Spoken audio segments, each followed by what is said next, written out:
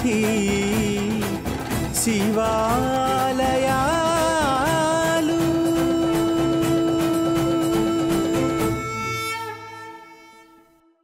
ఓం అరుణాచలేశ్వరాయ నమః. ఓం నమో భగవతే శ్రీ రమణాయ. ఓం సుందరేశాయ నమః. శ్రీ శివనిధి శివాలయాల కార్యక్రమంలో ఈరోజు దర్శించుకునే ప్రముఖమైన ప్రసిద్ధమైన క్షేత్రం తిరుకోలక్క.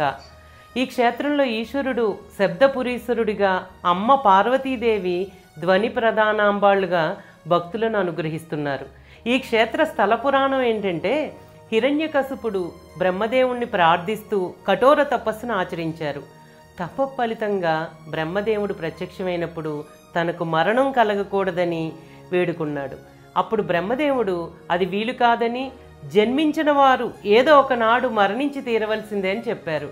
నాకు మానవుల వల్ల కానీ, దేవతల వల్ల కానీ, మృగముల వల్ల కానీ, ఆయుధముల వల్ల కానీ, రాత్రి కానీ పగలు కానీ, నేల మీద కానీ ఆకాశంలో కానీ, లోపల కానీ బయట కానీ మరణం సంభవించకూడదని ఎంతో తెలివిగా వరాన్ని కోరాడు. దానికి బ్రహ్మదేవుడు తదాస్తు అని వరమును అనుగ్రహించారు. ఆ వరాన్ని పొందిన హిరణ్యకశిపుడు గర్వంతో దేవతలను, ఋషులను, మానవులను హింసించసాగాడు. తనకంటే దైవం లేడని, నేనే భగవంతుడినని, ఈనాటి నుండి అందరూ నన్నే పూజించాలని హిరణ్యకశిపుడు అందరికీ ఆదేశించాడు. విద్య నేర్చుకునేవారు మొదట ఓం నమో నారాయణ అని ప్రారంభించటానికి బదులు ఓం హిరణ్యాయ నమః అని ప్రారంభించాలని ఆజ్ఞాపించాడు. కానీ అతని కుమారుడు ప్రహ్లాదుడు మాత్రం నారాయణ నారాయణ అని సదా నారాయణ్ణే జపిస్తున్నది చూసి ఉగ్రుడై నయాన్నో భయాన్నో కుమారుడికి నచ్చజెప్పాడు. అయినా ప్రహ్లాదుడు వినకపోయేసరికి విపరీతమైన కోపంతో నీ నారాయణుడు ఎక్కడున్నాడో చూపించు అని గద్దించాడు.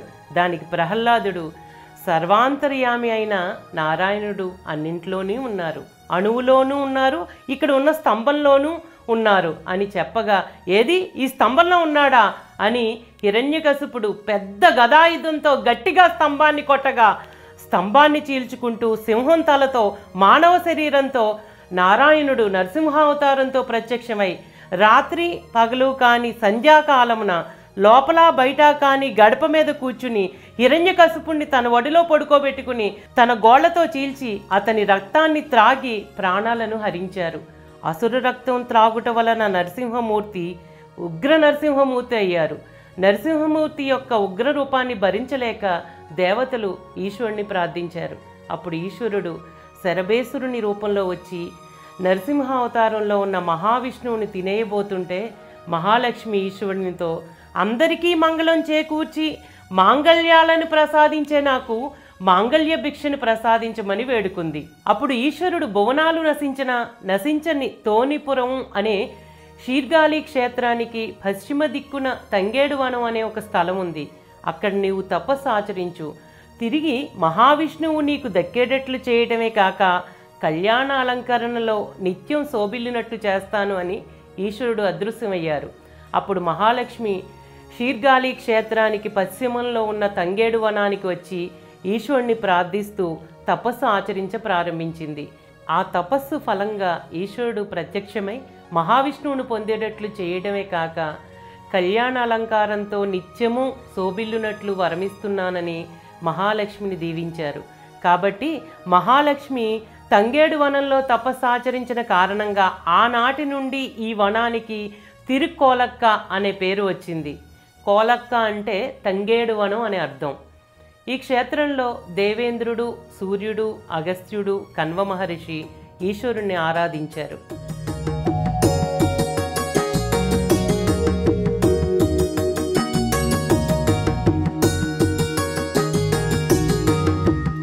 అరవై ముగ్గురు నాయనార్లలో ఒకరైన జ్ఞానసంబంధర్ శీర్గాళి క్షేత్రంలో పార్వతీ పరమేశ్వరుల్ని దర్శించుకుని పార్వతీదేవి అనుగ్రహంతో శివజ్ఞానాన్ని పాలరూపంలో పొంది మొదటిగా దర్శించిన క్షేత్రమే ఈ తిరుకోలక్క. శివజ్ఞానాన్ని పొందిన జ్ఞానసంబంధర్ అలౌకికమైన పారవస్యంతో పదికాన్ని ఆలపిస్తూ తన చిన్న చిన్న చేతులతో తాళం వేస్తూ ఉండగా ఆ చిన్నారి చేతులు కందిపోతున్నాయని గమనించిన ఈశ్వరుడు బంగారు తాళాలను ఇచ్చారు. ఆ బంగారు తాళాలు స్వరానికి అనుగుణంగా మ్రోగేలా పార్వతీదేవి వాటిలోకి దివ్య శక్తిని నింపింది.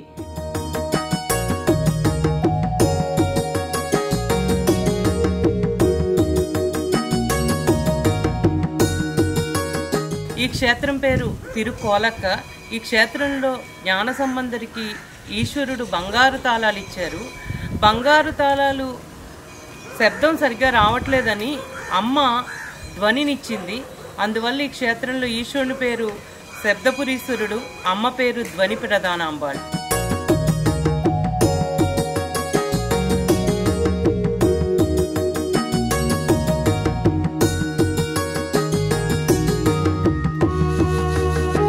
ఈ చరిత్రను అనుసరించి ఈ క్షేత్రానికి తిరుతాళం ఉడయార్ కోవిల్ అనే పేరు వచ్చింది. 7వ శతాబ్దంలో జ్ఞాన సంబంధరు ఈ క్షేత్రానికి రాకముందు ఈశ్వరునికి అగర్వణేశ్వరుడు అనే పేరు ఉండేది. జ్ఞాన సంబంధరుకు స్వర్ణ తాళములు ఇచ్చిన తర్వాత ఈ క్షేత్రంలోని ఈశ్వరునికి తాళపురీశ్వరుడు అనే పేరు వచ్చింది. చోళరాజుల కాలం నుండి ఈ ఆలయం అభివృద్ధి చెందుతూ వచ్చింది. ఇప్పుడు దేవకోటై సెట్టియార్ వంశస్థులు ఈ ఆలయ నిర్వహణను శ్రద్ధగా నిర్వహిస్తున్నారు. ఇప్పటికీ షీర్గాళి ఆలయ బ్రహ్మోత్సవాలలో 2వ రోజున తిరుములైపాల్ అనే ఉత్సవం, అంటే పార్వతీదేవి జ్ఞాన సంబంధరకు పాలు ఇచ్చిన ఉత్సవాన్ని పెద్ద ఎత్తున వైభవంగా నిర్వహిస్తారు. ఆ ఉత్సవం జరిపిన అనంతరం జ్ఞాన సంబంధర ఉత్సవమూర్తిని ఈ తిరుకోలక్క ఆలయానికి తీసుకువస్తారు. ఆ రోజున పరమేశ్వరుడు జ్ఞాన సంబంధరికి బంగారు తాళాలను ఇచ్చిన సంఘటన పెద్ద ఉత్సవంగా జరుపుతారు. ఆ తర్వాత జ్ఞాన సంబంధర్ని పూల పల్లకీలో షీర్గాళి క్షేత్రానికి తీసుకువెళ్తారు. ఈ క్షేత్రంలో సుందరమూర్తి నాయనార్ ఆలపించిన నాలుం ఇన్నిసయాల్ అన్న పదికంలో జ్ఞాన సంబంధరికి ఈశ్వరుడు బంగారు తాళాలు ఇచ్చిన సంఘటనను ప్రస్తావించారు. ఈ క్షేత్రంలో అనుగ్రహ విశేషం ఏంటంటే, ఇప్పటికీ మాటలు రాని వారు ఈ క్షేత్రంలో పార్వతీ పరమేశ్వరులను దర్శించి అమ్మవారికి తేనెను అర్పించి అర్చనానంతరం ఆ తేనెను స్వీకరిస్తారు. అలా స్వీకరించి మాటను పొందిన భక్తులు ఆలయంలోని ఈశ్వరునికి బంగారు తాళాలను కానుకలుగా సమర్పిస్తారు. 1979వ సంవత్సరంలో ఒక మాటలు రాని బాలునికి మాట వచ్చిన ఆసక్తికరమైన సంఘటన ఇక్కడ జరిగింది. సంతోషంతో ఆ బాలుడి తండ్రి సమర్పించిన బంగారు తాళాలను ఆలయంలో ఈనాటికి దర్శించుకోవచ్చు. ఈ విధంగా జరిగిన ఎన్నో అద్భుతాల పరంపరను ఆలయం వారు నమోదు చేసి ఉంచుతున్నారు. అలా ఇప్పటి వరకు నమోదు చేయబడిన సంఘటనలు 473 ఉన్నాయి. ఈ ఆలయం గ్రామీణ వాతావరణంలో నెలకొని ఉంది. ఆలయానికి ఎదురుగుండా ఆనంద తీర్థం ఉంది.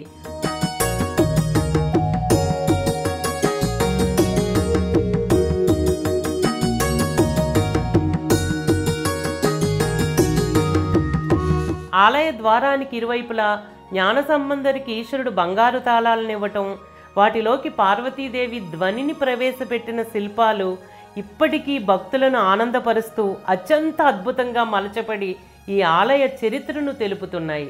ఆలయ ముఖద్వార పై భాగంలో వృషభ వాహనంపై పార్వతీ పరమేశ్వరులు దర్శనం చేసుకుని లోపలికి వెళ్ళగానే కుడివైపున వాహన మండపం, ఎడమవైపున స్థలవృక్షమైన తంగేడును దర్శించుకోవచ్చు.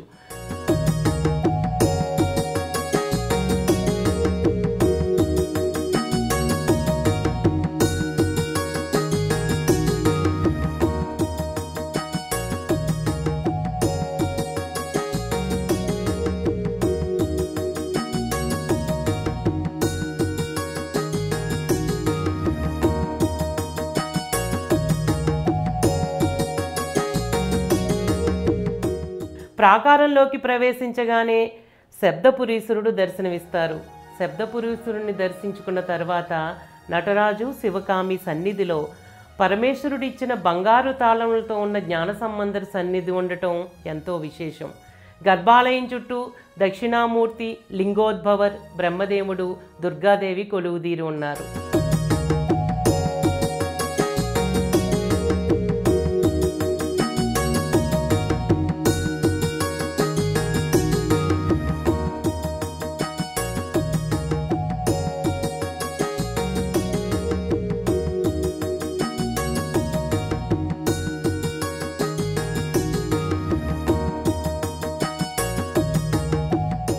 మహావిష్ణువు, మహాలక్ష్మి, చండికేశ్వరుడు, జ్ఞానసంబంధర్, అప్పర్, సుందరర్, మాణిక్యవాచకర్ సన్నిధి, శని భగవానుడు, సూర్యుడు, చంద్రుడు, భైరవులను ఆలయ ప్రాంగణంలో దర్శించుకోవచ్చు.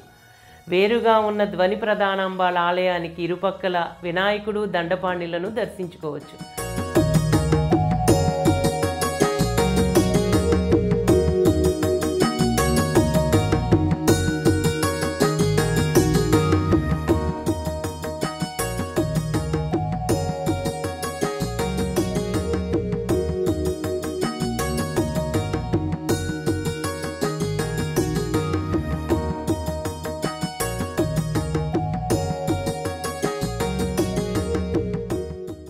అమ్మ ధ్వని ప్రధానాంబాల్ నిలువెత్తు రూపంతో భక్తులను అనుగ్రహిస్తుంది.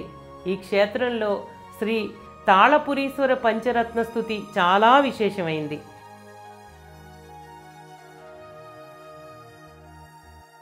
ఈ ఆలయంలో జ్ఞానసంబంధర్, సుందరర్ తమ పదికాలతో ఈశ్వరుని కీర్తించారు. ఈ ఆలయం షిర్గాలి నుంచి 2 కిలోమీటర్ల దూరంలో నెలకొని ఉంది. భక్తుల సందర్శనార్థం ఉదయం 7 గంటల నుండి 11:30 వరకు, సాయంత్రం 4 గంటల నుండి 8 గంటల వరకు ఈ ఆలయం తెరవబడి ఉంటుంది. ఈ ఆలయంలో శబ్దపురీశ్వరుణ్ణి దర్శించుకోగానే అలౌకికమైన ఆనందంతో మనసు పరవశించిపోయి ఆనాడు జ్ఞానసంబంధర్కు బంగారు తాళాలను ప్రసాదించిన సంఘటనను, ఆయన యొక్క కారుణ్యాన్ని తలుచుకుంటూ అమ్మ ధ్వని ప్రధానాంబాలు దర్శనానికి వెళ్ళగానే నిలువెత్తు మూర్తి గంభీరంగా నీకు ఏ అవసరం వచ్చినా సహాయం చేయడానికి నేనున్నాను అన్నట్టుగా అభయహస్తంతో దర్శనమిస్తుంది. జీవితంలో అన్నిటికన్నా ప్రధానమైంది మాట. అలాంటి మాటను ప్రసాదించడానికి సిద్ధంగా ఉన్న అమ్మను దర్శించుకోగానే భక్తులు కొండంత ధైర్యాన్ని మనసులో నింపుకుని ఆనందపడతారు. సాధారణంగా ఏ అనారోగ్యం ఉన్నా మనం ఏ స్పెషలిస్ట్ డాక్టర్ ఉన్నారా అని వెతుక్కుంటూ ఉంటాం. కానీ వారు కూడా నయం చేయలేని అనేక సమస్యలను విశ్వాసంతో పరమేశ్వరుణ్ణి ప్రార్థించడానికి మన భారతదేశంలో అనేక దీర్ఘ రోగాలు నయం చేయగల క్షేత్రాలు కోకొల్లలున్నాయి.